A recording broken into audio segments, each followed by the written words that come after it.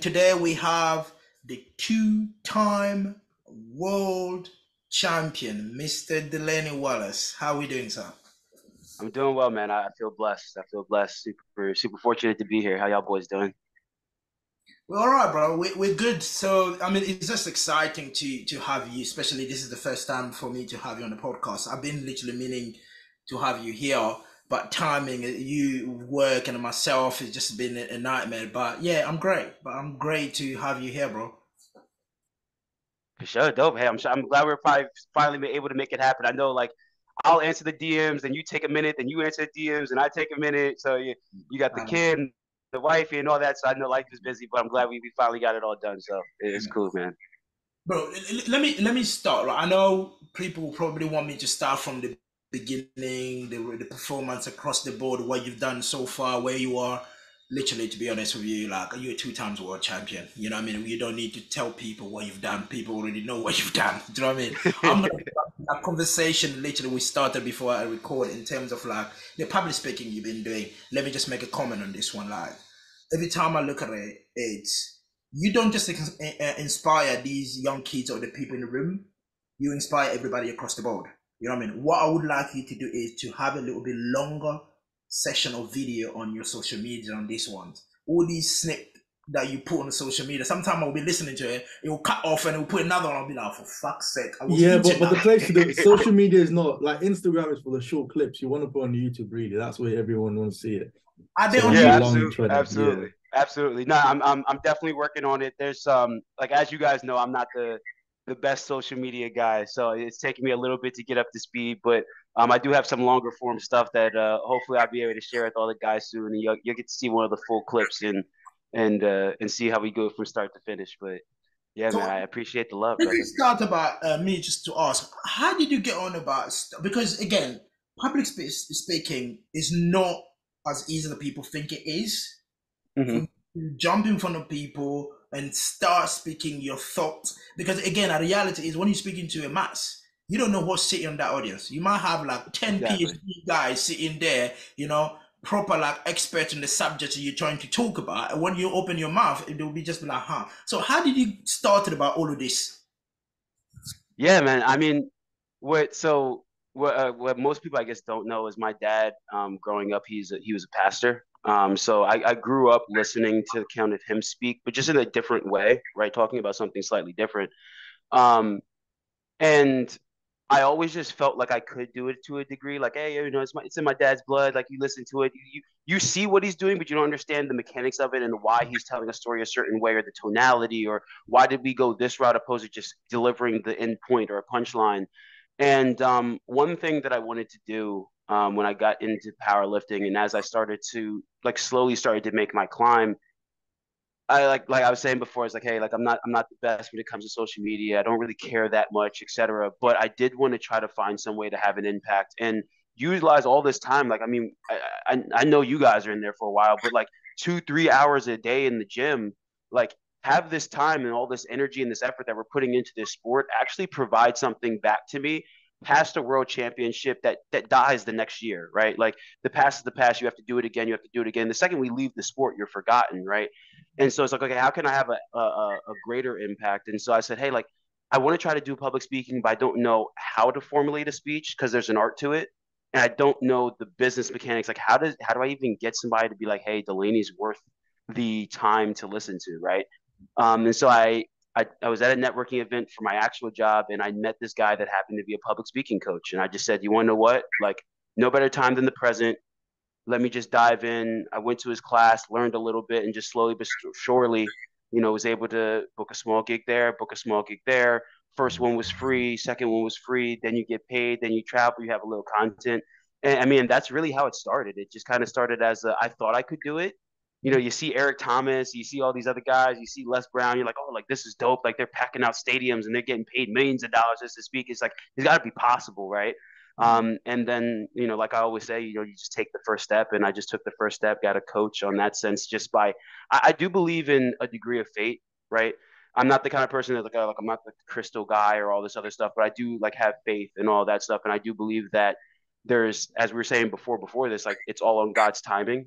And so I believe that meeting that person at the time that I did when I was thinking about it, because I was just talking about it like the day before, was kind of God's timing and saying, hey, like this is an opportunity for you to dip your water into something, your foot into the waters, and have an impact outside of just lifting heavy weight, right? Because that's fleeting, And so, yeah, it happened, and fortunate enough, I've been able to deliver a few messages, and people have, gravitated towards it and liked what it is. But the cool thing about public speaking is, to your point, is like you don't know who's on the other side. And most of the time when you do speak, you have some type of understanding of the backgrounds of some of the people that are in the audience. I think that speaking in front of a crowd is far easier than speaking in front of one person.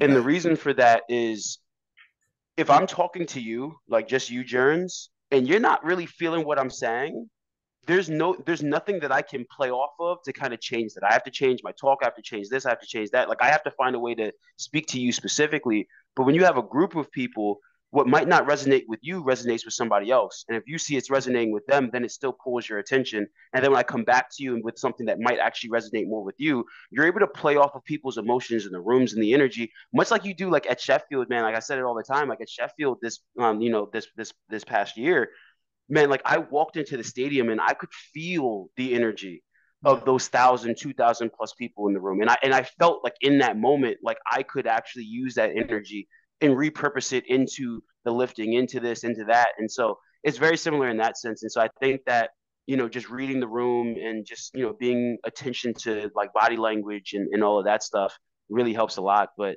I'm happy to see things have kind of grown a little bit since then, and I'm really excited to see like where the public speaking kind of takes off to, and working on that.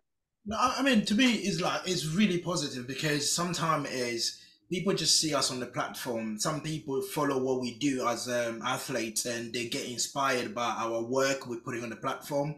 But to be able to step out, that's almost like stepping out of your comfort zone right there. Do you know what I mean?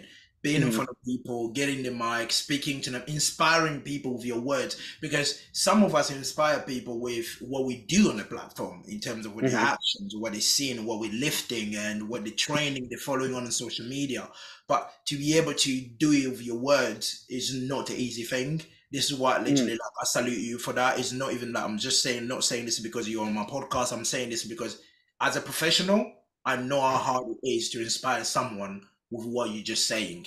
Because a Yeah. lot of people out there might be sitting thinking, oh, come on, there's another bullshitter.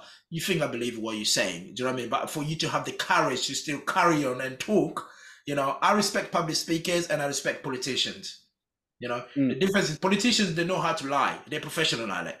And public Yeah. speakers, they know how to convince people to listen to their bullshit. Do you know what I Hmm. mean? So to Yeah. me, the respect. So that's hard. It's very hard when people think it's easy. It's not. Um, so talking about while we're here, it's Sheffield. Sheffield is on the line, right? Yeah, man. And two times world champion, my friend. You started powerlifting in 2019.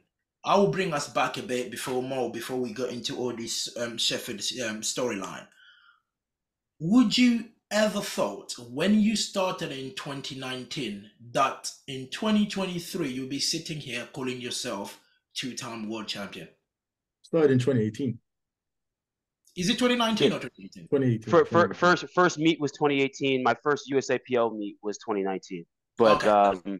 yeah, yeah. So like yeah, back then I had no clue that there was different federations. I thought everything was drug tested. Like I remember like going to the meet and I'm like, hey, like I want to try to break this like junior state record. Like what? How does drug testing work? And the meet director was just like, you're at the wrong meet. And I was like, oh damn. Like um, like I legit had no clue what was going on. Like I got a singlet from like this like wrestling like store that like had this like white body armor to it, because I'm like, yo, why are people wearing like plain black singlets? Like this is whack. Like I'm gonna get some cool shit. So like yeah, so it was just a totally different dynamic. Um, but it's funny because looking back then, and I think it's to your point where you say like, hey, people think public speaking is easy. I thought powerlifting was easier than what it was when it came to climbing up the ranks. And so if you had asked me in 2018, oh yeah, like would I be a world champion, whatever the case may be, I'd be like, yeah, I'm doing this next year, right? Much like every other, ignorant young kid that starts off, you think this, you think that, then you get to the platform, you realize that okay, the standard's different, this is different, and that is different. And so I did have that belief that I would get there. I think I mistimed the timeline. I misjudged the amount of work and the effort and the magnitude of what it would be. And honestly, at that point in time, I didn't even know that there was a Worlds. I just thought it was like nationals. When I first got in, it was like Russ and Sean Noriega were like the big guys. And my friend who was coaching me at the time was just like, I bet you can't catch him. And I was just like, bet. And then that was it. So I was like, my whole kind of powerlifting world revolved around, okay, get to USAPL nationals and beat those two. And then after that, you just go home and like you chill and we're done, right? And it wasn't until maybe 2 years into powerlifting that I realized that there was like an IPF World Championship and there was additional stuff and all this other and everything else. And um, it's crazy how you misjudge the timeline. But it seeing it all happen full circle. It never happens the way you want it to, but it's truly a blessing, and I'm just honored to like be here. But there's a lot of things that have happened as a consequence to that I didn't foresee happening, and it's all a blessing, you know. I mean, again, like especially all of that fast forward and the split between USAPL and IPF, and I'm sure probably you, as every other American, you had to think about where to go. Do you know what I mean? Yeah, I'm not taking no credit from the ones that stay with the USAPL, because some people, they will tell you, I stayed where the competition is. Right? A lot yeah, of American, this is the word, the line they use. I stay where yeah. the competition is, and some people say, "Oh, I went IPF because I wanted to see the world." Right? And then both Hmm. reasons, Are there's no valid. right or wrong when it comes to They're these two valid. reasons. Yeah. So where was your mind in terms of like going left or right? Dude, to be honest with you, I said it. I said it. I think on Ryan's podcast like a little while back. I'm like, to be honest with you, I had no intention of going to the IPF. I had zero intention. I had made up my like literally when the split was happening. I texted Joey. I was just like, wherever Russ goes, I'm going, and that was the end of the discussion. Like when he figures it out, that's where I'm going. And me and Russ, we do like some work together. So like I knew that he was leaning towards the IPF route at the moment, to begin with. And so I was like, oh yeah, okay, I'll go to the IPF, whatever, blah blah blah, and get you to the Worlds thing. And then when he like, there were some reasons, like for like, more business reasons, that he decided to go the USAPL route. I was like, all right, hey Joey, hey, you know where we're going. We stay in domestic, and it was so funny because immediately after that, and Joey never like calls you, and if it's a voice note, it's either really good or really bad, right? And he just sent me like this spew of voice notes, and essentially like to bring it down and condense it, he was just like, hey man, I know you want to go to the USAPL. I understand the whole thing, like to the point, follow the competition. That was my thing. I was like, 'cause I had no, I didn't know you existed. I didn't know that Inna existed. I barely knew who Greg Gibbs was. Like I had no understanding of the world outside of the United States because I was just so ignorant to it all. I don't really consume powerlifting content. So I knew that there was a world, but like I remember my first worlds, like Ryan was on the podcast with me. He's like, yeah, so how do you feel about Tim Madigatti? And you have to face him in the New Zealand thing and blah, blah, blah. And I was just like, that sounds like a car. I don't know who that is. Like, is that like, it's like a sports car or something? And it wasn't like a disrespect thing. It was just I was so in my bubble that I was just like, I just need to train and get better, that Mhm. I just had no understanding of anything else. Like, there are US lifters that I just like, I've competed with and I have no clue who you are just because like I'm just here.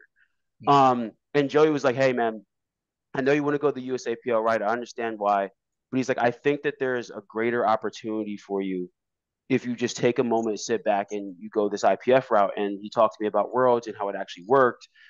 Pete from SBD called me and he's like, hey, this is the process of maybe becoming an SBD athlete of this, that, and the third. Like, these are the opportunities, da, da, da. And then it literally took me a week to decide. Like, I was like, okay, cool, cool, cool. Like, it was like 3 or 4 conversations. And then I sat back and I remember being in like my apartment and I was just like, you want to know what? It's just like when I got into the sport, the goal was to become a world champion, Mhm. right? When I got into the sport, the goal was to put myself in a position that I could utilize this sport to have a greater impact Mhm. and to also like bring something back to me, like whether it be the ability to public speak, whether it be sponsor, something like bring something worth substance back. And I was just like, how foolish am I to sacrifice what I want most, which is all of these things, for what I want right now, which is to chase after one human being that may or may not go up a weight class, that may be here next year, that may not, that may quit, like all these other things. And I was just like, you want to know what? Like, I'm going to go this route. I'm going to separate the two. We're going to get judged against each other regardless, right? My total is going to get judged against his total, and da da da. Like, it's going to, whether it's a fair judgment or not, it's going to happen. Let me go my own path and just see what happens. And worst case scenario, I get to go and compete. I see the world one time, even if I lose.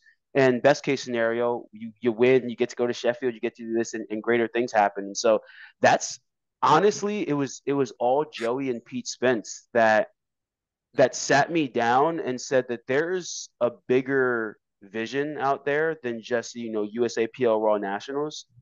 And I sat back and I looked at objectively as a business person, right? So we have very similar kind of mindsets on that front. So I looked at it as a business person. I just said, there's so much more opportunity going to the IPF than there is in the USAPL. And I foreseen like what's happening right now. I knew it was going to happen.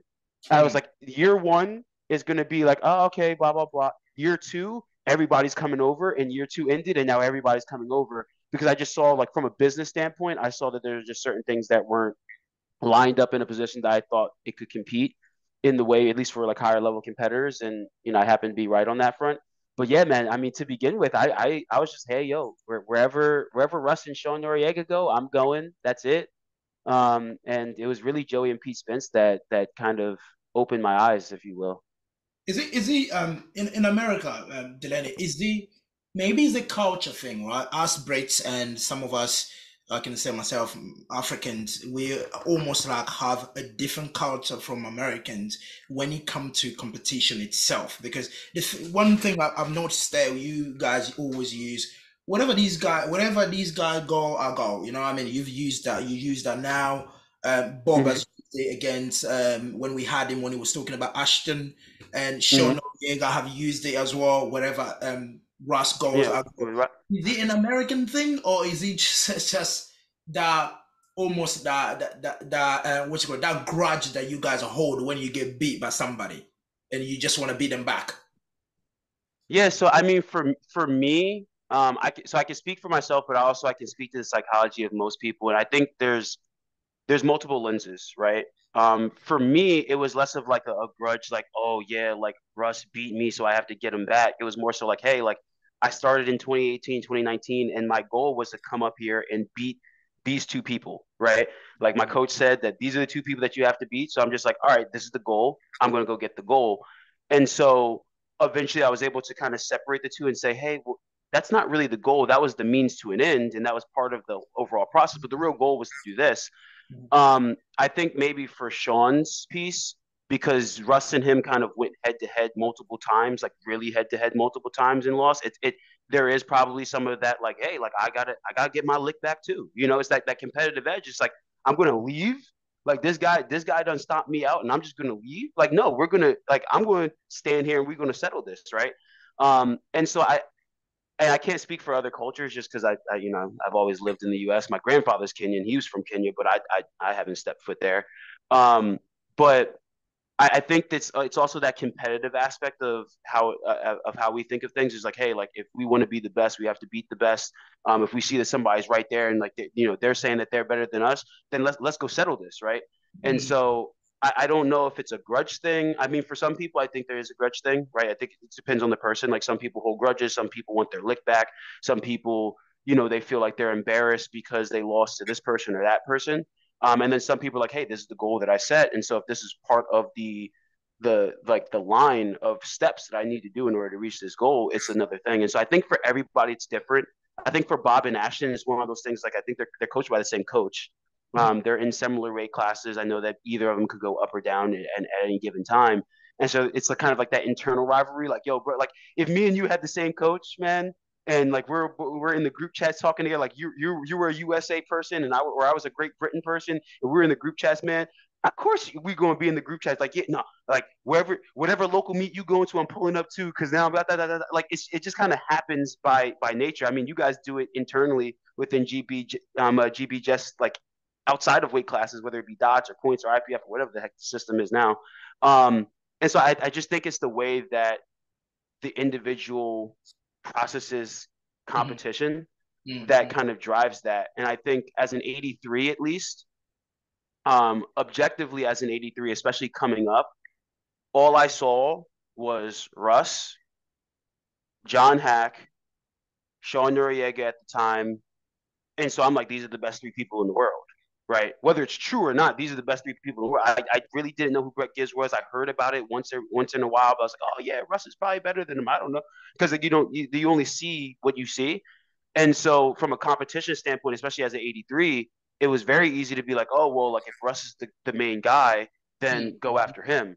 In other weight classes, it's not the same, right? Like other people dominate. And so I think it also depends specifically to that weight class too, how they also process certain things. But there's a number of different ways. And I guess it also kind of lies where like that individual's heart lies in what they want to accomplish. Yeah, boys, you can jump in if you have any question. But what you just said there in terms of like 83, you only saw Hack, Sean, and Russ. You're not wrong there, because maybe I might be wrong to say this, but with Americans, the perception of Americans is the tunnel vision, right? American lives at the tunnel vision where they don't see the rest of the world. They just see them being the best. Do you know what I mean? Everything. So whether like there is as you said, there's Gibbs there that whipped Russ's ass in 2018. People didn't see that, but still in America, I didn't start. I hadn't even started yet. I had no clue there was a Worlds. Like, you know what I'm saying? So like it happened. It's true, and it's like it's not wrong. But yeah, to your point, like Brett Gibbs he's nasty. I'm like, thank God he's not still here, because he would have whooped my ass. Like, like. I'll end up like 20th every year, so I'm thankful that he's not here.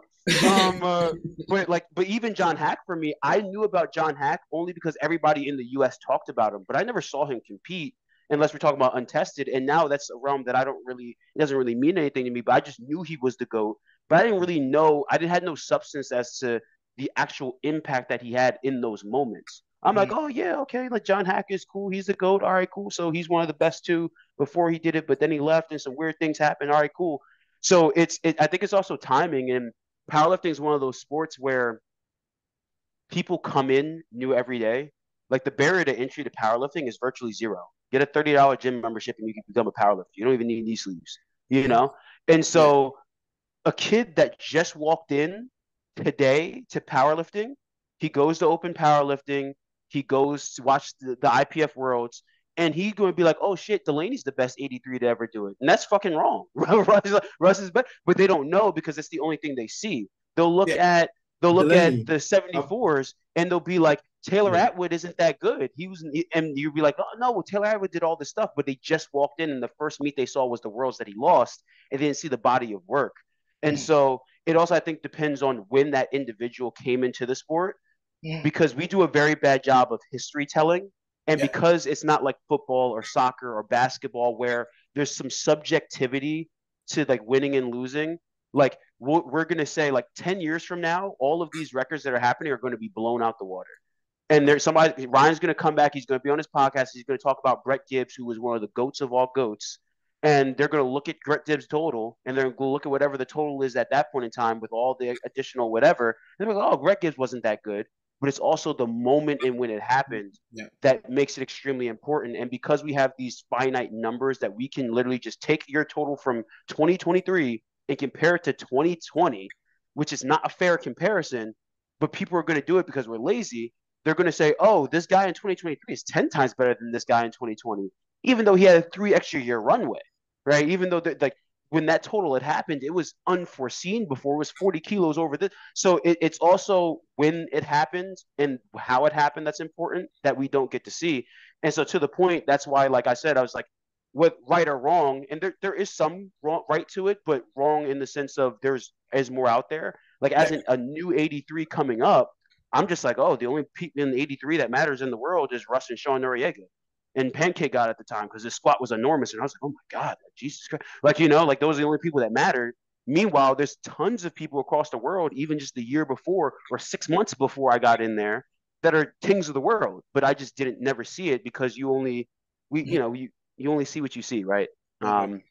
Sorry, go off on that tangent. That's all right. Go on, Mo. I had a question because I've kind of studied everyone's career over a lot of the Americans who've come into that IPF. So people who come from USAPL, people who made that transfer in that USAPL, USVIPL, then came over to the IPF.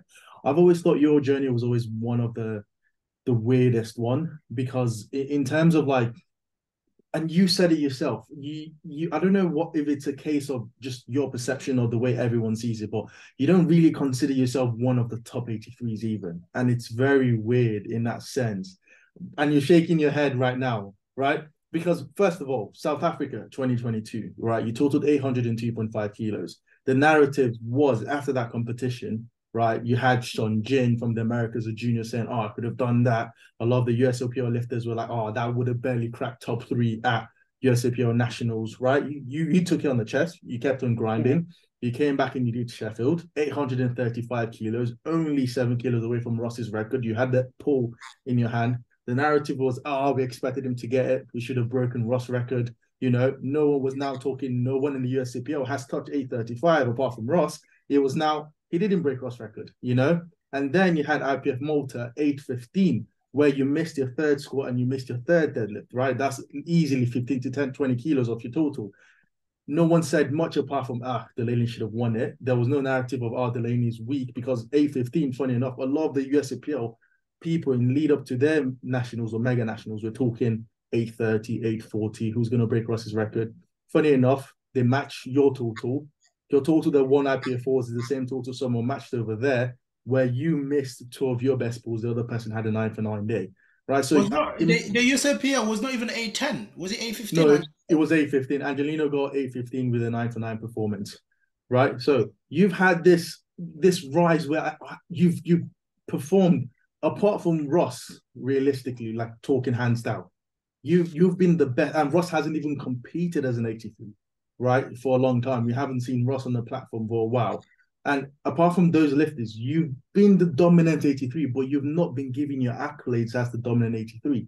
There's always been a this or that or should have or this, you know. It's so how has that made you feel, and has that even started to affect your perspective? Do you now feel like, what numbers do you feel like you need to do? What performance do you feel like you need to do before people give Delaney his accolades, Delaney his win? You don't become a 2-time IPF world champion just because someone isn't there, you know? There are 900, 1,000 other people in the world trying to do the same thing you've done, trying to be in the same position you've done. The people who said they could do what you've done, you know, in a local meet as a junior. So don't forget about what Duran said as well, about he was the best 83 on the day. That's just exactly. We had our boss man here making chants, accolades, screaming his name off the top of the mountain, and you whooped his ass on a 7 for 9 day. I took it nicely.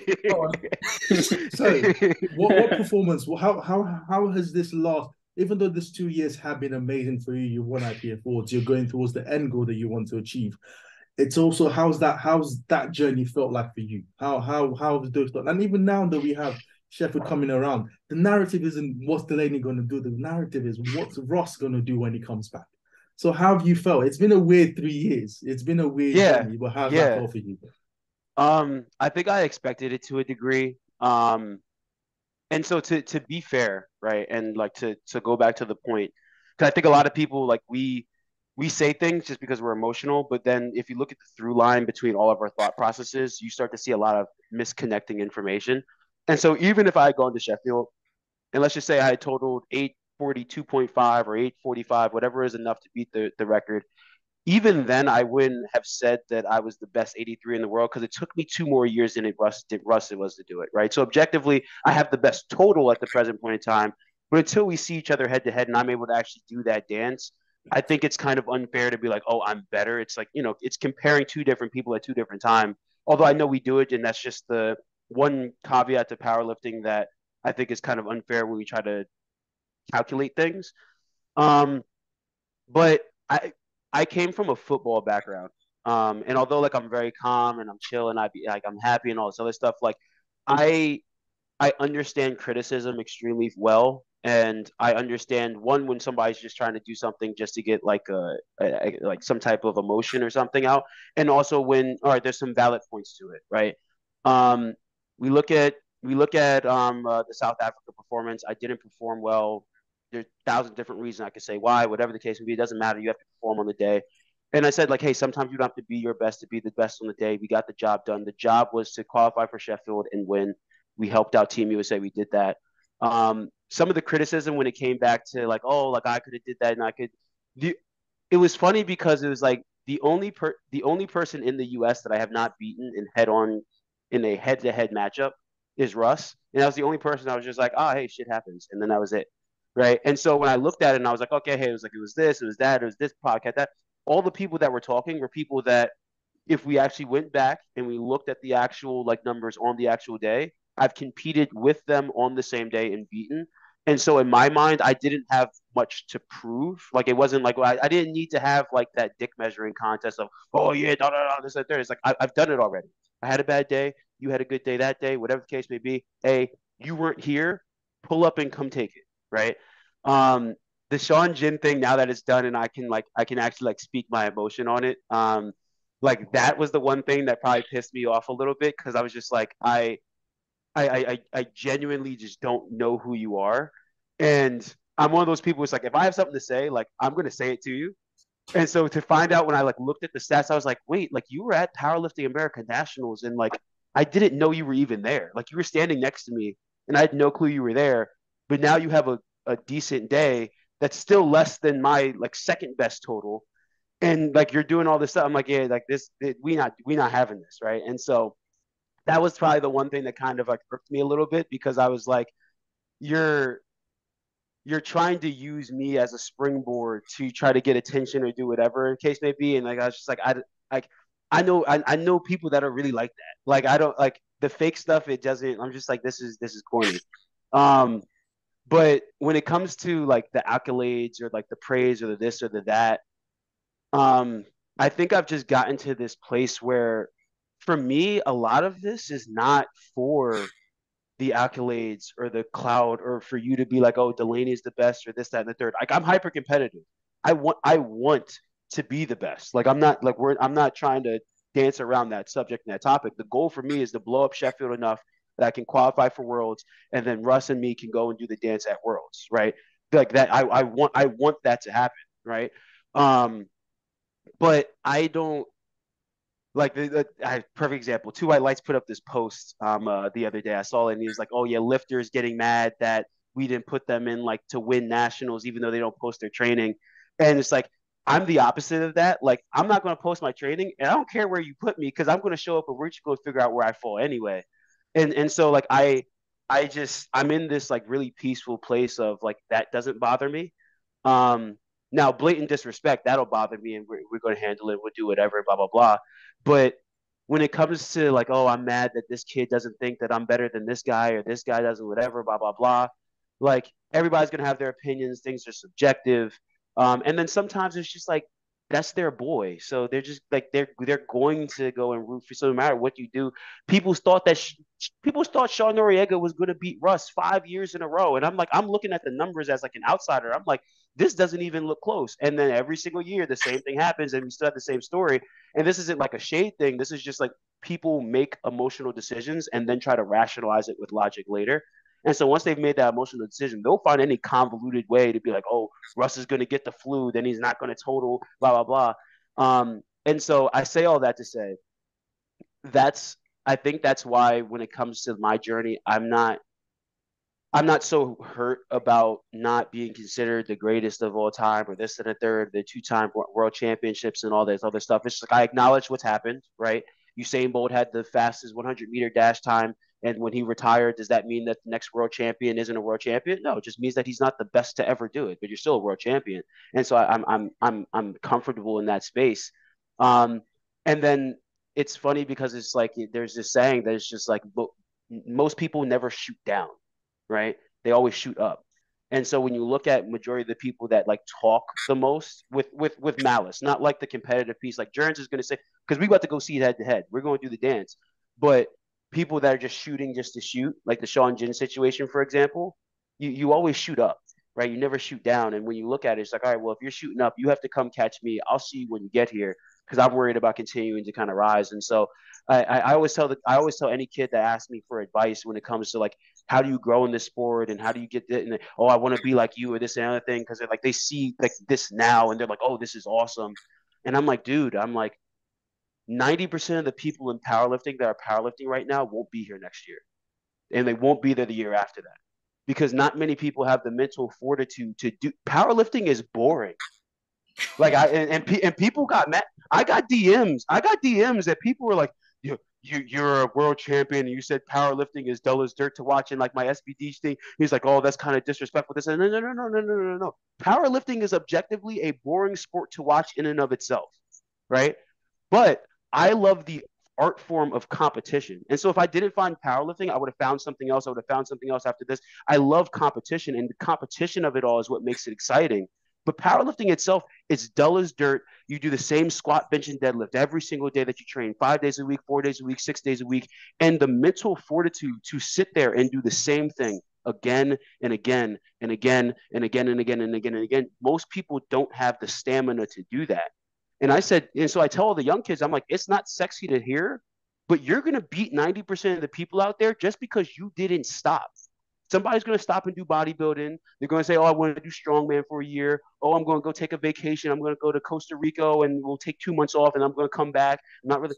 And so, so with that, like I always say, it's just like, hey, just put your head down. And I'm a big believer if I do everything that I'm supposed to do, that everything else will work itself out. Like I had a feeling that Sheffield was going to happen the way it happened. I thought it was going to break the record, but I had a feeling that with the Sean Jin situation and getting to Worlds, it was going to happen.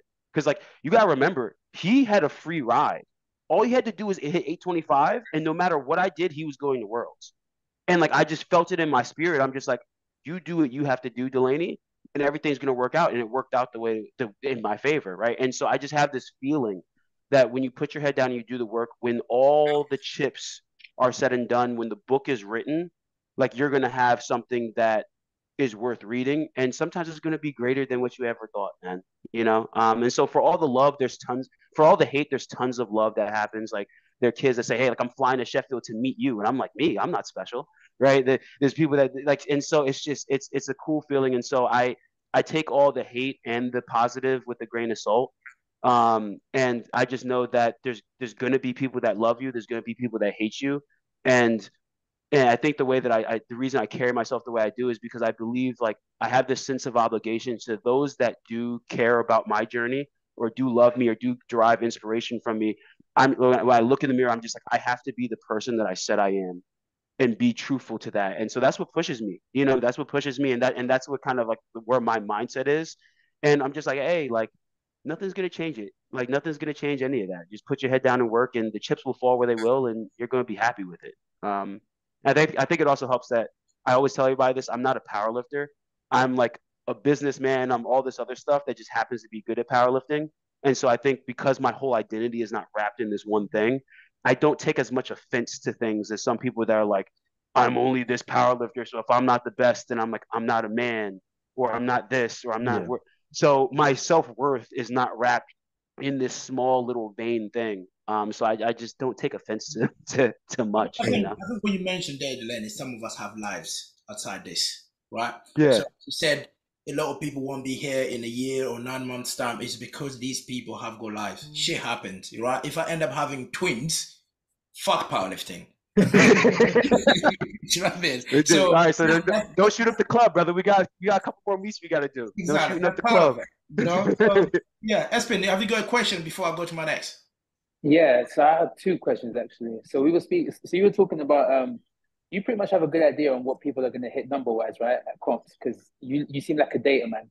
Not much like a data man like Mo that happens to know everything from fucking 2010. You know when Delaney mentioned Costa Rica and going on holidays, did you feel like he was talking about you and your powerlifting journey? I feel super attacked, but that's what, and we'll take that for another day. It's fine. Wait, what happened? What happened? So Espen has not competed. So Espen is a fake 66 kilo powerlifter, and he hasn't competed in the last 3-4 years now. And every single time he comes to British nationals, he's always timed the holiday perfectly with nationals. For an excuse, I didn't come to British, not because I don't want to get beat, but because I went on a holiday. Delaney, look, hear me out. I've got a wife. She wants to travel the world. Why not? Why not? Hey, happy wife, happy life. I can't be mad at Delaney, and you look, she's Colombian as well, so you can't get the man. Oh yeah, no. There we go. Delaney understands now. Yo, I understand, man. That's Yeah? yo, you put that man's life in danger if you tell him to play There we around. go. I know from No, but experience. yeah, All right. that's what I mean. So my question, I've got two questions, right? So obviously we spoke about you are good with numbers and you have an idea of like what people are going to hit during comps, right? Because you do the data. Did you know, like, and what did you think Durance was going to do at Worlds? Was you kind of like worried going into Worlds thinking, oh shit, Durance training is looking good. He could be someone that, you know, is potentially going to fucking be right behind me. Speak your mind. Don't feel the need to gash And yourself. Just speak your mind. just, If you just, weren't No, impressed, you weren't impressed. No. So it was funny because I actually spoke about this on the KOTL podcast. So you can even cross-reference what I say now to that. I was so for a majority of my prep at the first half coming out of Sheffield, I was pretty worried because I was banged up. Like I had messed up my adductor. I'm still recovering from the adductor injury, but it wasn't as bad then as it is like or it was now. It's starting to get better. Turn that corner. I'm sure that'll be a question that comes up later on. And so my worry wasn't that my worry was I wouldn't be healthy enough to face him at his best. And again, you only see what you see in social media. So I don't know if you're hurt. I don't know if there's, the kid got sick or this and that there. You took off training. I only see the small bit of data that you see there. And so for the most part, like there was a point in time, I would say like 7 weeks out that I'm just like, yo, like I think I need to pull out of this competition because I don't think that I'm going to be ready. Like I physically, like it hurts to get out of bed. And I didn't tell anybody this. I literally kept it all in my head. I was just, put the head down, put your head down, just keep on working. You never know what's going to happen. And then two things happened. One, my sister called me and she's like, yo, I got tickets to go see you at the Worlds. She's all excited, da da da. I'm like, yo, if my sister believes I'm going to be ready, I'm going to be ready. Like we have to have this cool bond where like she doesn't worry about things that are going on. She just believes that I'm going to be ready and that things are going to happen, just even outside of powerlifting, just life. And like almost every single time it's come true. And so it's a superstition, whatever, but like I believe it in my heart. But then I remember I don't consume much powerlifting content. But when my name gets brought up or it's negative or it's this or it's like this polarizing conversation, like random people would just send me like clips and snippets, right? And I remember this was probably the first time that I actually got to sit down and listen to this podcast. And somebody sent me something like, oh, they did the recap, this and the third. I think at this point in time, it was like maybe like 5 weeks out, 4 weeks out. It was still some time. And I remember listening to the recap or like the preview for the 83s. And I just listened to it. And much like the same feeling I got, and we could talk about South Africa too, the same feeling I got when I listened to the King of the Lifts podcast when they were talking about when specifically Rory was talking about Tim Matagati because that like they were in the same country or whatever. I just had this feeling. I was just like, I'm gonna be okay. I was like, I don't know what's gonna happen. I don't know if I'm just gonna be strong enough to be 100% or if something's gonna go wrong. But one thing about sports is it's not about how much me or him or anybody lifts in the gym. Like we all have these great PR lifts in the gym, and sometimes it just doesn't happen on meet day. Mm-hmm. But I just like I just had this feeling in my heart that I'm just like show up on the day, and you never know what's gonna happen because everybody else in the world has to show up on that day and perform the same way. And so when we were both healthy, I thought it was going to be I thought it was going to be like a gunslinging contest. I assumed on a healthy day that he was going to squat 705. Like I thought that in my heart was going to happen. And so I'm like, all right, if I can neutralize that as much as possible and get somewhere between 672 and 694, that will be enough for my bench to take over. And now it's just okay, like it comes down to the pulls. So that was my thought process. Like us both healthy. I'm like, all right, close the gap on squat. He'll probably out squat me, but that's fine. Ball out on bench. And then I thought our deadlifts were relatively similar in strength. Then it just comes down to, okay, like who can finish, right? Who has gas?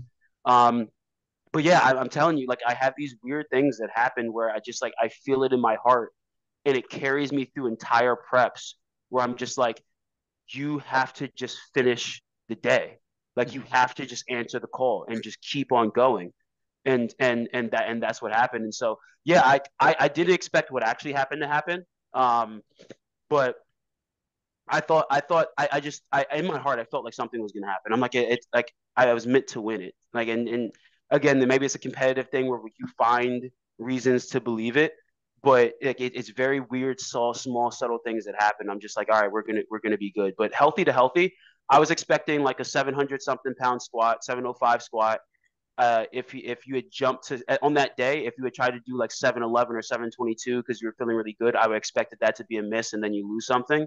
But I didn't think like the way that the Great Britain coaches, when I've spoken to them, like their thought process around things, I didn't think they were going to be that aggressive. I would do some dumb shit like that, but like I don't think that they would be that aggressive. So then I was like, all right, 705. I was thinking on squat. Bench, I wasn't really familiar with benches, but I just believed that I had enough to just overtake and kind of neutralize whatever the gap is on squat. And then I was just like, all right, we just gonna have to see, who has enough gas to pull and hope that Inna doesn't pull 900 in the process. I mean, one thing you said, Delaney, as much as like we're all competitors, like against each other on the platform, we go for it, for war. But there's one thing people don't realize in this sport or any other sport. It doesn't matter what people have done, just turned up. That's most, I mean, the first thing on the winning process is turning up to the meet, weigh in, and get on the platform. Because you don't know what will happen. I mean, unlike Espin that doesn't turn up to meet, that's the problem. But these you have to turn up. Don't pull out of meet thinking, oh, that guy is strong. His training is looking strong. I don't want to go embarrass myself. You never know. Do you know what I mean? So absolutely. So Espin, go on.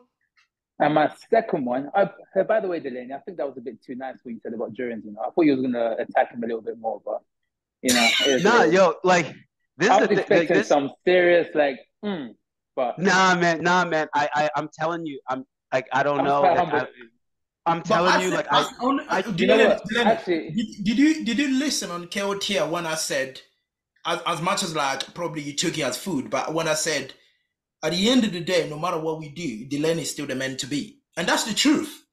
Do you know what I mean? Whether my training looked strong or whether I was strong during that prep, but you were still the man to be because it's the man going to war with 835 kilos. That's the one we need to be, right?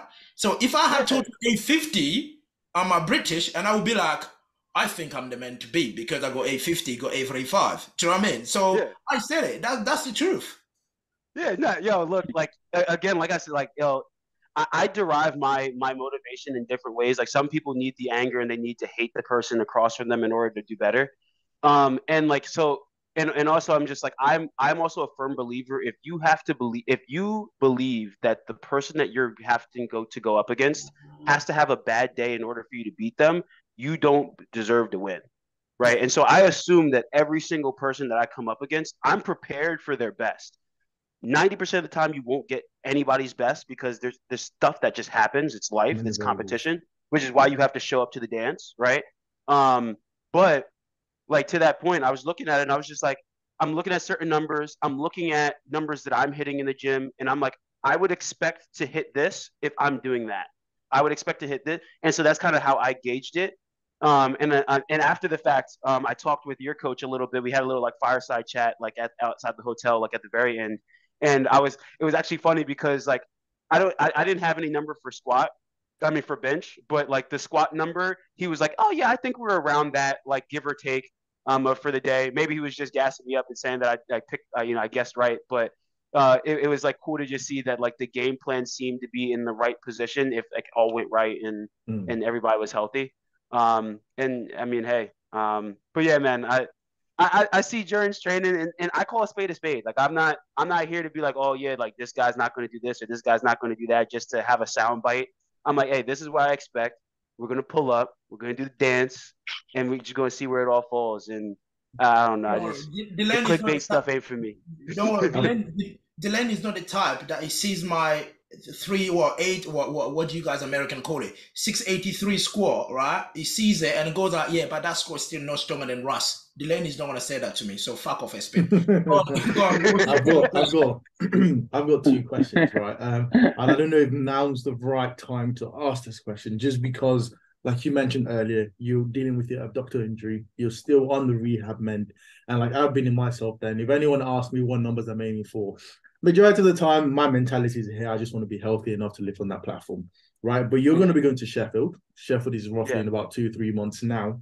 And I feel like this question ties into basically dealing with Ross, whether or not he makes it to IPF falls, and depending on what he does at his local competition, yada yada yada. We continue on, right? But what performance, what total do you feel like you need to hit, right, to set you up to be like cemented as I am the 83 to be? And if he goes to Sheffield, or if he goes to IPF Worlds, I'm not going there to beat another man. I'm expecting people to come and beat me at that competition. So what total do you think that you need to hit at Sheffield? And I have a feeling that same total that you plan to hit at Sheffield will put you in the race to potentially win it, because you came fourth, missing your last deadlift, right? If you got that deadlift, you could have been second or third, I believe. Right, actually second. So what total do you think you need to hit at Sheffield to cement you that? Because that will give you at least three things in one go. Yeah. 100%. I was talking to Joe about it. 100%. Whether we like it or not, we have to break the world record. Like, that's just bare minimum. I think to be in a position to feel good about our chances to go to Worlds, right? The way that Powerlifting America and the US, and they haven't come out with the exact criteria, so it might change. But if I'm just using history as my benchmark, Nationals is going to be the only way to 100% qualify for Worlds, right? You're going to have to hit the Carpino score. The Carpino score is going to be something that if Russ doesn't hit it, he had to have been sick, right? He had to have been like sick, hurt, he didn't show up, whatever. So I'm assuming he's going to hit it, and he's going to be the number one regardless, going to Worlds, and I need to try to vie for that alternate spot, much like Gavin did this past year, right? With that, I do think that I need to bare minimum break the world record total. Whether by an inch or by a mile, it needs to happen in order to be in that best position, because after that, it goes on Carpino score and who would have been in the best position to win Worlds, as the alternate. And so and this is where, like, it's funny, I just get these feelings. If you look at everything that happened, Worlds happened, and with Worlds, like, even though I was hurt, I was like, if this pain subsides enough, I still think I can go and out total what I did at Sheffield. Like, I was still going, right? I wanted to go. And it didn't happen that way, but it might have been a blessing in disguise, because of that, the Carpino score dropped. So I only did 815. I didn't do the 835. I didn't do this, which then by virtue, if I do even better at Sheffield, if you look at all the other weight classes, the spread between the Carpino score and the world record total for the 93s, it's pretty much the same thing. Like, you need to break the world record total just to, like, kind of be there. In that sense, it puts me in a slight advantage when it comes to the alternate spot, depending if it's the same exact way as it was last year. That the goal for me is break the world record total, let it fall where it is. Bench is flying, and so the goal, again, it's I'm not going to know if I'm ready until the day, right? And that's going to be that's the storyline for me. It's just like, can Delaney go from squatting one red 2 months ago, right, to breaking the world record total come Sheffield, and with Russ coming, all this other stuff, right? So, but I think I'm getting to the point where I'm starting to trend back in the direction of getting, like, healthy and being there. And I do think that with the fact that I could still bench this whole time, bench has been having a nice uptick. I think it's going to be enough to put me there where I need to be, or at least put me in the position. But yeah, I mean, the world record total needs to be broken in order for me to, I think, solidify that alternate spot to then get to Worlds. And I think if that does happen by June at Worlds, I'll be healthy enough that like, I'll be like 100% healthy, that it'll then be one of those things. And so I'm not too worried about going into Worlds and if Russ is there, if I'm there, if Jaren's there, if Enna's there, if whoever else, like, oh, there's so many 83s. If whoever else is there, like, I'm not worried about being the guy that needs to be beaten, right? I want to get there, and then once I get there, we're like, when everybody's there, we're just gonna do the dance. And I think Worlds is my best opportunity to win. When it comes to just, like, judging and doing a playing field that kind of disrupts everybody's patterns. And I think that June gives me enough time that I'm going to be healthy enough. And I think that now I'm strong enough on my strongest day to compete at that level, right? If you asked me 2 years ago, I wasn't strong enough to beat Russ. Just objectively, I wasn't just strong. He would have to have a bad day. I think by June, with some things that are happening, bench coming up, other stuff, and everything rounds out, I'm strong enough to actually go head to head. on a good day. And so that's really the goal. It's just like, just because I'm hurt, like I'm not backing down from that whole like, oh yeah, I'm not trying to break the world record. I'm just trying to see what like I'm. That's the goal. That's the objective. If I miss, I miss. But I stand on kind of what I say and my goals on that.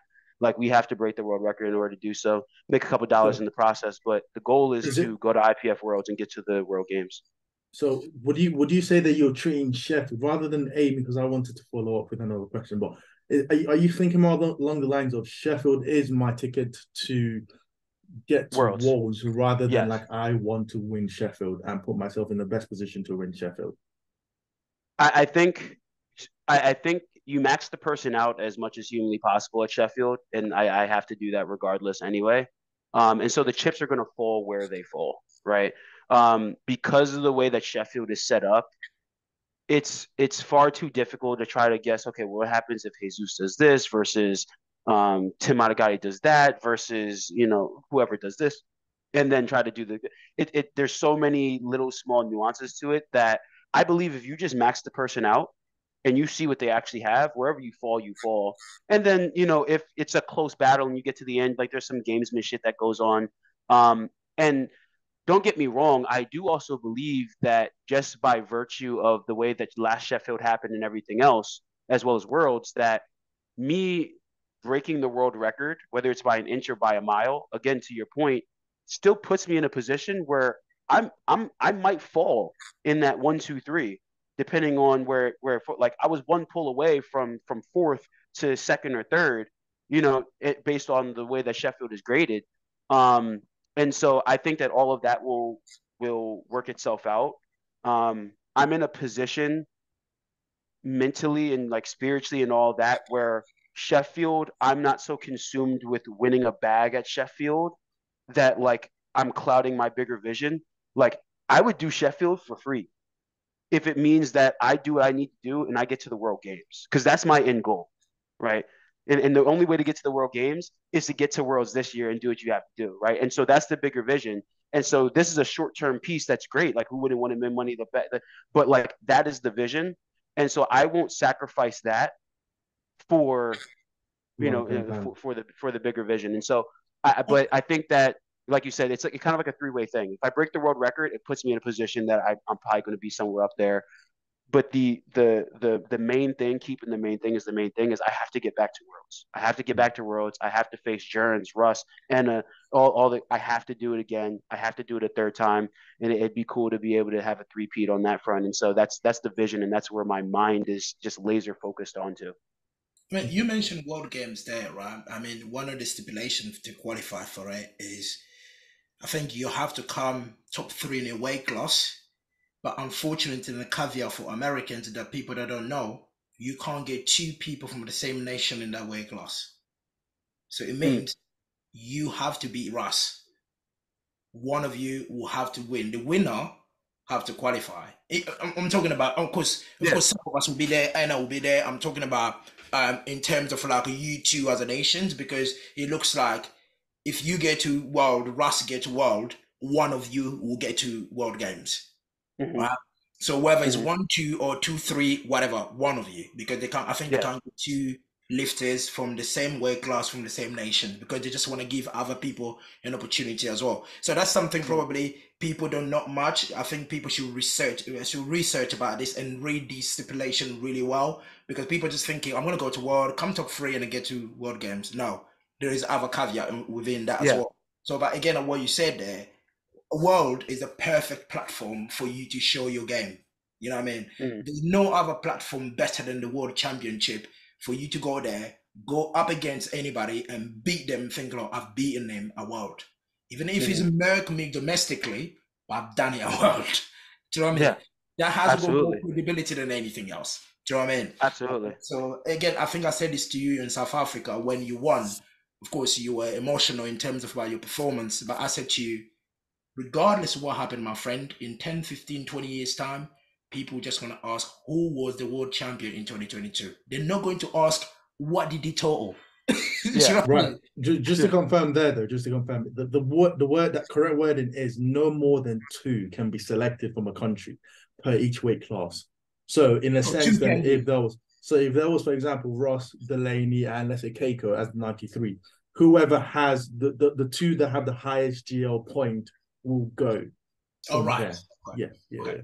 Thank you for that. So that's something people should probably read, because a lot of people are not reading that things properly. But yeah, as you said, that I agree. I understand what you mean in terms of your mindset, getting yourself to world and competing there, especially the way you guys the process is done in America is different across the world. So let me ask the Carpino, because you said he has dropped from the 83 in America. He was 825. What has he gone to now?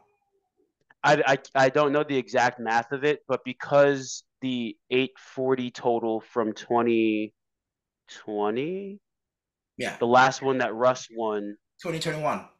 so the one before that I think drops off.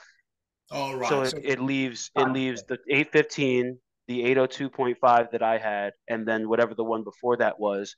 So it's probably going to be maybe like 820, 815, 820 ish. Like it's going to drop some. I just don't know how much. I didn't do the math on it because it's like it's irrelevant. Like Okay. Whoever's going to come, they're going to hit that. It's just a matter of can I hit enough to get the alternate spot on that front? So I was like small details like that I didn't kind of like chip out, but I do know it definitely did go down if they do it the same way that they did last year. Yeah. When it came to us, because that was the one caveat. Like it wasn't just Delaney had to out total whoever was at PA Nationals. It was they had to miss a total, and then if I followed up and beat the total that they missed, then I got there. But if they had hit the total, even if I totaled 900, I wasn't. Wow. So in terms of Sheffield, have you ever considered dropping weight class? Because the 74 world record right now, I mean, no offense to the guys, it's pretty weak. 790. Have you seen you weren't here in 790 not too long ago. You were struggling to hit 790 790 is bad days nowadays. Anyway, Leonard said it. We've moved on. Let's move on. Anyway, no. I'm not. I would be an unpleasant human being if I had to cut down to 74. I have no desire to do that. The amount of dieting that would have to go. I sit pretty close to the weight class, at least for U.S. lifters. Anyway, but to get all the way down to 74 kilos, which is what, like 164 pounds or something like that. I think I was in like 8th grade when I was 164 pounds. Like it'd be sick. But Yeah, I'm not 62. Yeah, I'm not doing that. Tim Monagadi did it. Yeah, my man looks sick, bro. My man looks sick, bro. Well, but it worked out in his favor. Like it worked out in his favor. He got the Sheffield. He did what he had to do. I'm still mad at him. I wanted to see him again at Worlds, because I know we both had a bad meet at Worlds last time around that we saw each other. But it'll be interesting to see whether he chooses to do Sheffield as a 74 or as an 83, because then he can. I think he's maintained 770, 780 totals of 74 now. So if he spent the next 3 to 4 months just bulking back into the weight class, how much of a strength gain would he gain? That'd be a sick storyline. Imagine you get to Sheffield, he's like, psych, motherfucker. I'm on your ass, boy. Heard that adductor hurt, man. I think I think what Delaney said there, we can only judge what we're seeing on social media. We don't know the externals.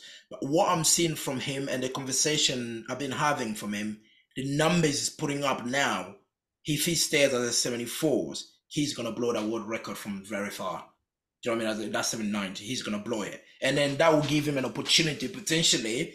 You know how people are talking about who's going to win Sheffield? Tim can get that potential to be the top 3 at Sheffield. Both of the 74s could, for sure. Sure. Yeah. Everybody. I think everybody that's there. I mean, like that's the reason why everybody's there. I think everybody that's there, if they have the day they're supposed to have, is even Jesus. Even though he obliterated the world record last year, like he could obliterate it again. Like you got the Captain America serum. Like he's the freaking Hulk. Like Bro, look at the numbers doing now, bro. I'm not gonna be surprised if he does 1180 or 11. Yeah, man. I had to mute him on Instagram. He started making me feel bad, like no, I'm joking. But yeah, so I mean, yeah, no, but to your question, I'm not, I would never go down to 74. somebody would have to pay me to go down to 74. Like I just want to do a social experiment. Delaney, you get X amount of dollars just for trying this because I'm not putting myself through that stress. Going up a weight class is way more likely than going down a weight class. But I think that where I sit just naturally, I'm not one of those people that's like I'm not like maxing out the 84 frame. Like it's like I think Worlds this year, I sat in the sauna for a total of 2 minutes to lose the last like ounce that I needed to like last minute for like the thing, and that was the first time I used the sauna ever to make weight. And literally, like I walked in, I looked at my phone, and I was like, oh, it overheated. I walked out and I stepped on the scale, and I was already underweight. So like it doesn't, it's not hard for me to make weight at this weight class. That I don't feel the need that I need to go up because I'm just like, oh, I'm doing hero cuts, like, So Yes, I think I think I'm an 83 for a little while, But in terms of like, because again you mentioned and the rest of because now one of the good thing about World Championship because even Russ when he came to 2019 in Canada when he competed he went back to America and then his mindset changed about world. It changed about powerlifting itself because he's seen the rest of the world. It's not just Americans where we're strong, but there's people out there that can come out of nowhere and whip your ass thinking, fucking hell, man, where this guy coming from? Because that's what we call World Championship. So you've done it twice. Your eyes have opened. Is it because, again, you say you don't consume powerlifting much, but when you get close to that competition, I'm not talking about Sheffield, because Sheffield, you don't have your only competition in your Sheffield is yourself. Do as much as you can. Do you know what I mean? So in terms of like that world platform competition, do you look elsewhere as well in terms of what other people been up to? Of course, not to influence what you're doing, but it's just that being in the know. No, I see what you post because it happens to come up on my feed because we chop it up on the DM, so the algorithm gives it to me. If KOTL reposts it, then yeah. Every once in a while, I'll see in a deadlift something. I don't even look at the number. I just know it's a lot. Like I just know it's a lot. Like so, I don't even bother myself by stressing myself out. But yeah, I truly don't like. And this isn't me trying to be like funny or have like a soundbite or something. Like I truly like if I didn't meet you and shake your hand, I have no clue who you are. I have no understanding of what you can do. And to me, it doesn't matter because me looking at your lifts aren't going to change mine. You know, like I didn't know. Like I objectively did not know who Nick Manders was until like you saw when I met him. I was like, oh, this is like he. I didn't know. I knew there was some kid that was named Nick Manders that had like a cool punchline on KOTL that people were talking about. Like, I don't need a deadlift. I don't need a tactical advantage. I pull 800. But I was like, oh, cool. That's kind of a dope bar. And then that was it. Like, I didn't. And then I met him. I was like, oh, okay. Now I put a face to the name. Now I know. But I had no idea what his training was like. I had no idea what he benches, what he squats. I know he deadlifts a lot. There was another Canadian guy that I didn't really know who he was, but he benches a lot. Like I just don't consume it. One, because I'm so busy with just like outside work stuff and like just life in general on that end. But two, because objectively, me watching you squat, let's say 705 in the gym, did not change a single thing about my training nor my strength. And so for me to sit here and be like, oh, I'm going to go and stalk Jern's page to go figure out what he's doing here. I'm going to go stalk Enna's page and go like send a carrier pigeon somewhere to Hungary and be like, oh, yo, like what's he doing with his deadlift? Like it's not going to do anything for me. So I was just like, like I try to use my time in ways that are going to give me some type of net benefit. And the way that I see it is and it 100% just going to change now that Russ is coming back. But the way at least I saw it going into the Malta Worlds is like if I'm 100% and I do what I believe I'm capable of, man to man, I think I'm winning, regardless of what's happening, right? Now the storyline changes because man to man, like Russ he's the fucking man. And if he comes back and everything goes as planned and blah blah blah, it's going to be a slightly different story. But it still doesn't like even my first nationals when I got to compete with him at it was a 2021 Raw Nationals or whatever it was right before the split. Like I wasn't watching his training. I was like, all right, cool, he's strong. I'm going to be there on the day, and you have to do what you have to do to win on the day. And if you slip up, I'm going to be there, and I'm going to do whatever I can to try to get there. But I'm not the kind of person that like I couldn't care less about people's training. to me personally, the reason why I don't really watch, because I watch people's stories in Britain, like more stories. Fun enough, Delaney, I'm more into people other weight class than the 83s. I don't care about nobody. You know what I mean? if you That's if like you're not my me, homie, bro, and like if you we're know, not homies, like, me, like me is bro.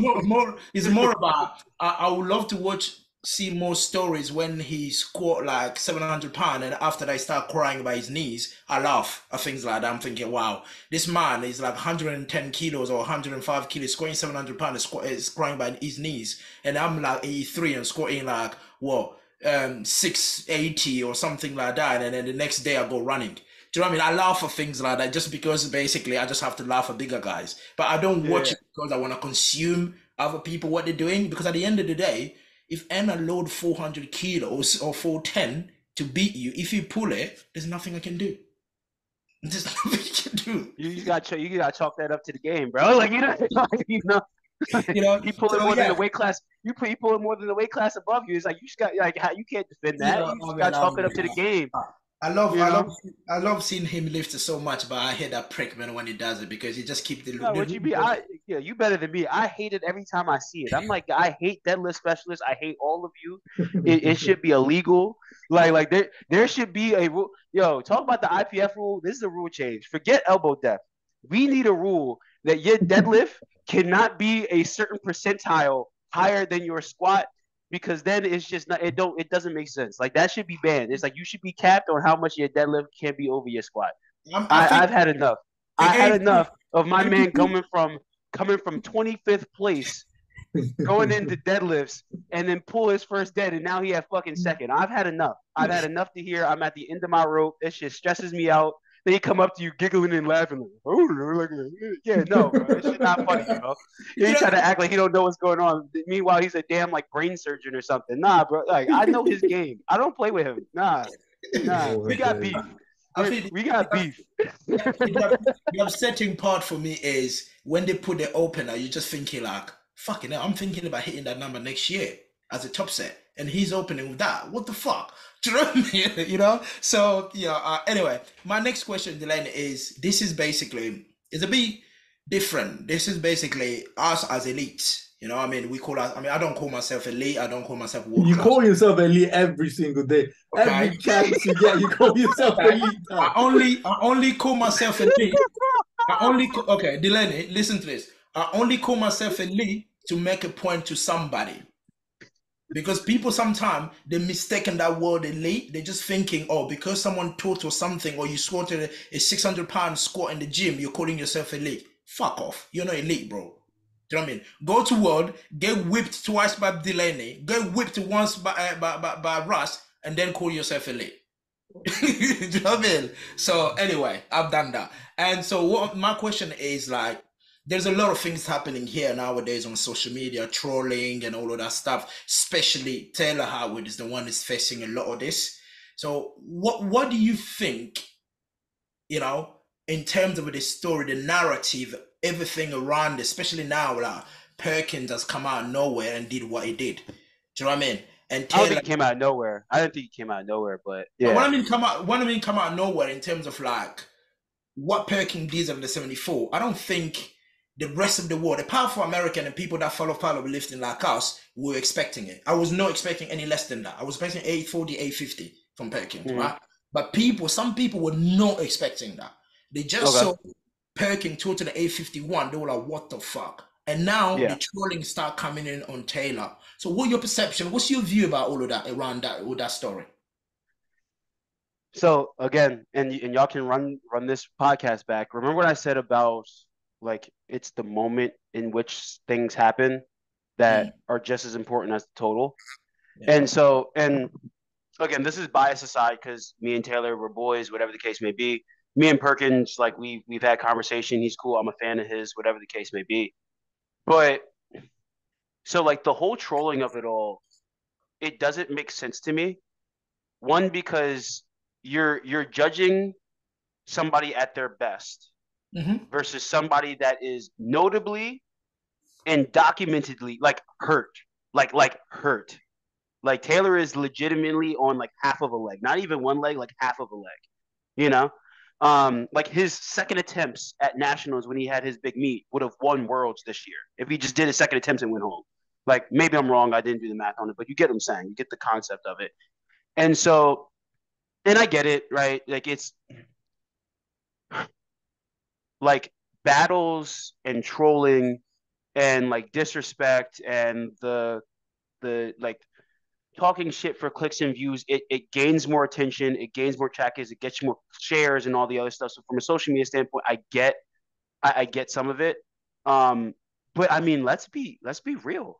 Like the same way that I said that even if I had broken Russ's record at Sheffield, I wouldn't say that I'm better than Russ because he literally did it 2 years before I did it. Like so, it took me extra time to do it, and I didn't do it on the same day as him. Like other like whatever, I just say, hey, I have the better total, but am I the best 83 ever? That's very arguable because the moments in when he did it, he went head to head with Brett Gibbs, one of the power of the 83s. He went head to head with he did head to head. He did this before it was even thought to be possible. And so when I look at Taylor and some of the backlash that he gets for it, mind you, also just because I've lifted with him, so I think that people take like the same way that people take your confidence, Jerns, for like arrogance or they don't like it sometimes. Like I think they take like people speaking matter of factly as like an insult. Like Taylor's like, I'm the best powerlifter in the world when he was literally the best powerlifter in the world. I'm just like, dots, IPF points, tested, untested. He literally did something that nobody like.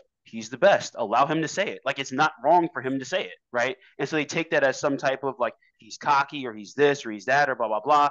But it's funny because Perkins will say it now, and it's not that same backlash, right? And so I think it just depends on the person where we accept what they're able to say. And this again, I want to also say like this is not me picking on either one of them. This is just me looking objectively and saying, why is this being graded differently than this? And the backlash that Taylor gets for saying when he was the best powerlifter in the world versus Perk saying that when he's objectively the best powerlifter in the world, it's two different forms of judgment now. And it's very interesting. And yeah, you can go back and you say, I forget what's his name. The guy from overseas that's now in the USAPL, Deadlift Lord. Rondell. Rondell, strong ass dude, whatever. I know he came up and they had their little like quarrel or beef, and they said whatever, blah blah blah. This and third, like, and so like there's all these different things that happen. So maybe people that were on Rondell's team were like, oh, so there's also going to just be battles. Like I'm a Ravens fan, so I'm going to hate Steelers fans just because they hate Steelers fans, not because of anything else, because they're Steelers and that's my rival, right? But when I look at what Taylor did, and I think that this is something that if you objectively look at it, when Taylor totaled that like 837 and a half or whatever the hell he did, that was by far the biggest spread between like the world record and anything that a 74, 73, 75, whatever hell freaking weight class it was, the world had ever seen. And he had done it with outside of overseas, right? Like the best people in the world all in one place. Like it wasn't with the USAPL split. So Russ decided not to compete at nationals. So and Taylor almost beat Russ's total when Russ made that total. I was there. Sean Noriega was there. Angela was there. Pancake God was there. Perk was there, and Perk was competing with him. So they had a head-to-head matchup when Taylor did that. And so when I look at that and I say, how can you disrespect what happened there, knowing that the person that you're now saying is the best was there at the time when they did that, and they were supposed to, go head to head. They were supposed to be a pretty good battle. Perk just didn't have the day that he was supposed to have. Like stuff happens, right? And then, and now there's all this trolling and stuff, and I'm just like, I think that Taylor paved the way for Perk, right? Before Taylor did what he did, we wouldn't even have thought that what Perk did was even conceivable, right? But going into it, people that actually watch it in any way, shape, or form, I'm looking at Perk's training. I'm like, yo, this boy's on fire. He's going to do 840, 850, 86, whatever the case may be. And if you had rewinded and put that same person in the Taylor era when that happened, you would have been like, there's no way in fucking hell that's even conceivable that a 74 is going to out total the 83, right? Oh, by the way, when he did it, the best 83 in the world, aka Russel Orhii, was also in the building as well, and he almost out-totaled him if he had just he didn't jump his press command on his third bench, right? And so when you look at it objectively, the moment in which things happens are just as important as the total. And again, I'm not taking a damn thing away from Perk. I was excited to see. I don't watch powerlifting. I made sure that I stayed up to date with what was going on with Perk because I thought it was exciting to watch. He's exciting to watch, right? But I'm strictly talking about like just the trolling and like the kind of like disrespect type of thing when it comes to these two people. So it's very interesting to watch people say the same exact thing and get graded on two different scales. Taylor says I'm the best. You hate him. He's an arrogant fuck, whatever the case may be. He's not whatever, blah blah blah. Won multiple world championships. Won like 9 national championships. Has the like you can't poke a hole in his actual pedigree, right? Perk, on the other hand, hasn't won as many things as Taylor has won at this present point in time. No 3 world championships. No 9 national championships. Has done a lot and has a lot more to go because he's young. He says he's the best, and we love him for it. So it's hard for me objectively to look at it and be like, that's a fair grading scale, right? And then also to be like, hey, like, yo, like healthy to healthy, I would love to see both of them healthy. I don't know if Taylor's going to be healthy in time to beat Perk, to be honest with you. I have no clue. We haven't spoken in a little while, so I don't really know how his rehab's going. I hope he is because I think those two titans going head to head with each other is something that the world wants to see. Like a healthy Jesus versus a healthy Ray Williams. Like that's the equivalent of it, of Perk and Taylor. But yeah, like that's my feeling on it. It's very weird, and that's why I say powerlifters and powerlifting is extremely weird because in other sports it would not be like that. It wouldn't be the same way, right? And we have this very like just again, it's just the grading scale and the fact that we can just use a hard number and just be like, hey, this total is better than that total. But it's just like if you were to just do that for basketball and look at Michael Jordan versus LeBron, then you just look at the stats and say that's the person that's better. But objectively, you know that that's not actually the case because Michael Jordan went up against this guy versus that guy. You have championships, you have this, you have that. And so the storyline that comes around it, the anxiety of knowing that you have a competition with you. Like Taylor did it when Perk was in the building. And Perk was supposed to do essentially that 2 years ago. Like we thought Perk was the man before he actually became the man. It just took a little bit of time for him to develop. But Taylor had to worry about Perk doing that while he was there. Perk, it was like almost not a free ride. It was like he knew that there was nobody that was touching Perk on that day. So it's similar to me going to Sheffield and knowing that there's no 83. I don't have to worry about, oh, well, if I miss this lift, Jaron might do this and then I lose. Fuck it. Let's load it. We're here to just go get records, you know? Like you play the game differently. But again, like and it's not, and I know that somebody's going to take this clip, and I hate it. I know somebody's going to take this and say, "Oh, I'm talking shit. I don't whatever," and blah blah blah. Like I genuinely love both of them as athletes, and I think what they did is fucking exciting. And Perk is objectively the best powerlifter in the world, maybe second to Jesus, right? Depending on how you want to grade it, because what Jesus did is absolutely crazy. So let's like let's like take it for what it is.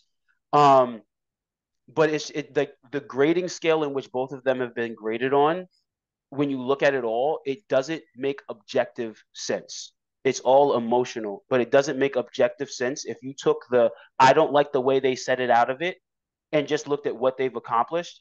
You can't sit there and rip on Taylor Atwood when like he's essentially Tom Brady. But he's essentially Tom Brady. With me, right, the perception about this one, like, great, everything you said, like, I kind of on your side, and then again, we love both of them because they're incredible powerlifters, but you can't really compare them two because every single person have their time. So there's a time where you're on the top, and there's time where you won't be on the top anymore. Do you know what I mean? It's like, let's just say in the next 5 years time or 6 years time, there's young kids coming and starts literally like totaling our total by second attempt. Would they say they are better powerlifter than us? No. We told him more than John Hack did when he was in 83. Are we better powerlifters than John Hack? No. Come on now. Come on now. Like, you know what I'm saying? You're dumb if you think that. Like, you know what I'm saying? No. Like technically my best total is better than Brett Gibbs' best total. Am I better than Brett Gibbs? Hell no. If that boy didn't bust up his tricep, he would be whooping my ass. like, you know, like, so you have to look at the time. And so that's why I'm like, it's not even a fair comparison the way people are doing the comparisons, because you're talking about a 35-year-old man that's on the back half of his career versus a 24-year-old, 25-year-old he's only going to continue to go up, assuming he doesn't get hurt. Knock on wood, everything's good, right? And so we're not even comparing them in fragments of time that actually makes sense to the way that powerlifting is graded and competed on. And so that's why it's so difficult for me. And it annoys me when I see it.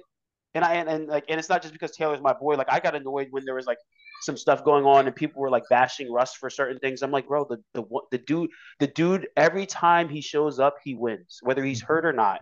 Just pay respect and let him know. Like, let him say he's the best. He's the best. Damn, like, just beat him then. If you're mad about it, right? And he's in my weight class, so I have no reason to defend him. So it's not like a friend thing. It's just like I look at things so objectively that I'm like, how do you guys just blur the line between reality and your emotion? And so that's my feeling on that whole. To me, right? To me, even if in Malta we end up beating Russ, that doesn't make us better than Russ. No, it doesn't. You know what I mean? No, every dog got his day. You know? I ain't gonna lie to you, yeah. Jones is gonna get a banner that said, "I beat Ross," and he's probably just gonna every single podcast. That sounds like Jones. Yeah, every single meeting, you'll probably get a shirt too, and you'll just start the meeting like this, like, yeah, that's No, you guys are too late. When I beat Russ in Malta, I retire. I'm not going to World Games. What's the point? No, I retire. That's it. That's fair. That's fair. I can't be mad at it. That's fair. You know, that's beating Russ. It means beating Delaney at the same time and Russ, 2 times world champion, both of them, and I beat them.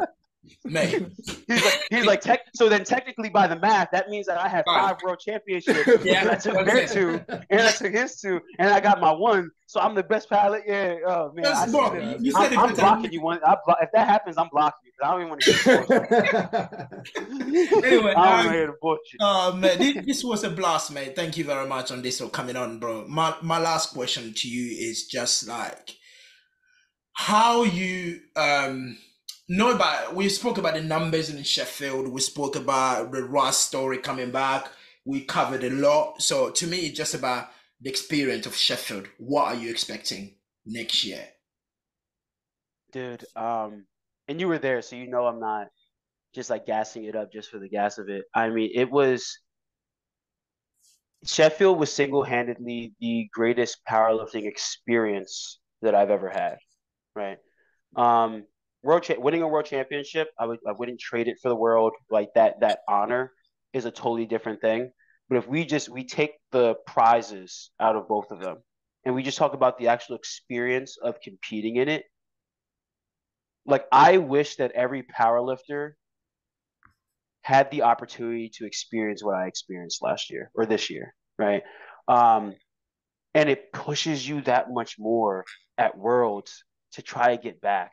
Because I'm telling you, man, like that arena was electrifying. SBD put on a great show, and it's only going to get better. Like that was the worst Sheffield that will ever happen because it's only going to get better.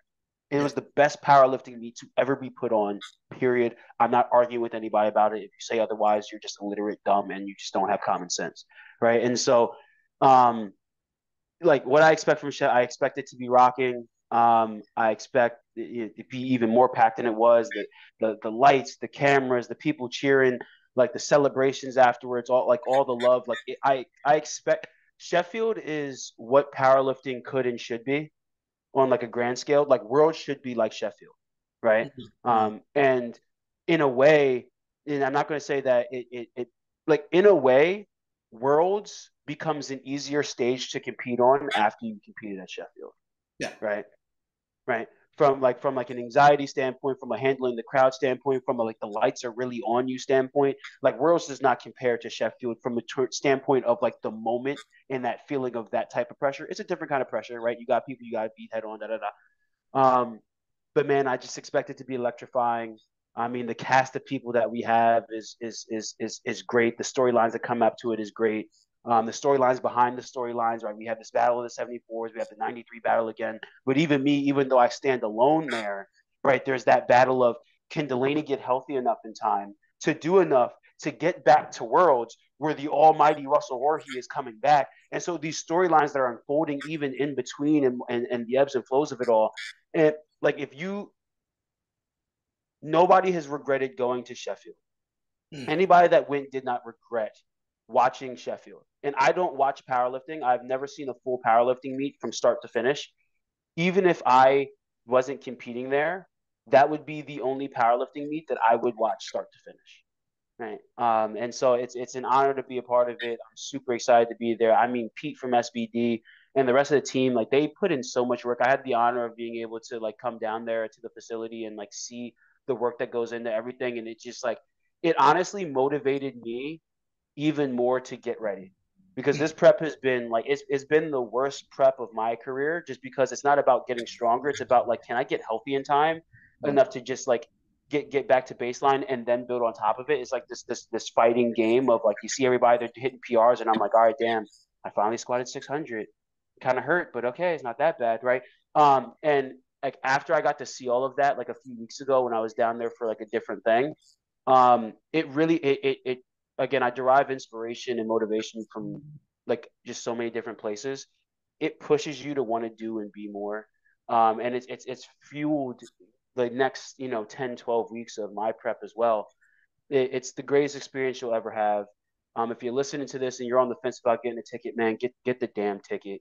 You won't be disappointed. Like, and any power lifter that is trying to come up and they have aspirations of getting to the top or doing whatever, like, look at this meet, look at the guys and girls that compete there, talk to everybody there, and like that should be your North Star that guides every decision that you make when it comes to powerlifting, right? It's like Sheffield should be your North Star that you gauge your powerlifting journey off of. And how can I get there? Because I truly mean this with all my heart. Like, I wish that every powerlifter had the experience to compete in that arena the same way that I did this past year. So I'm excited for it. I love it, and I'm ready to get back to it again, man. Thank you for indirectly telling me get yourself to Sheffield, you prick. Anyway, Mo, any last question? You got no excuse. You just around your corner. You ain't got no damn excuse. Man, I'm happy you didn't get to Sheffield. It's a damn local meet for you. You just roll out of bed. It wouldn't even be fair. I'd get smacked. You make it next year and I make it next year. I'm telling Pete, y'all can't do it. Yeah. Like, you gonna have to. We're gonna put you on a plane and send you to India or something. And you have to fly back or something. We gotta make this shit fair. I'm not playing with you. It's in your backyard. You ain't got a ticket yet. You don't get no damn ticket. Mo, any last question from your side? My last question was very simple. Delaney, you did the first Sheffield. It was an experience. It was an honor. A few people will be coming back. You have a few returning cast on the last one. Carlina, for example, Jesus, Keiko, Gavin. But we've got a few like new names, right? So is there any message you want for the previous returners from the first Sheffield to the new people who are going to be part of this competition? At the end of the day, it's every man for himself. It's a money meet. Your goals are slightly different due to the situation you're in, but you're going up against every single one in every single weight class. So what's your message to all your competitors? You're a competitor. You're going there to compete. What's your message you want to tell the other members of Sheffield going there? Yeah, man. I mean, to everybody going, man, give your heart, man.